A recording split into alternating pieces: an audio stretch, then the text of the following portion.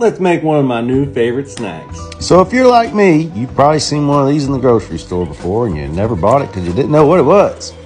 Well, it's actually called a jicama, spelled with a J. First time I actually bought one and made a video, I called it a jicama.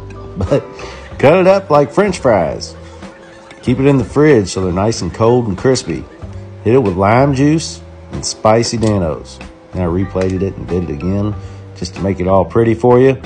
It's super crispy, it's crunchy, and it's awesome. Yum, yum, get you some.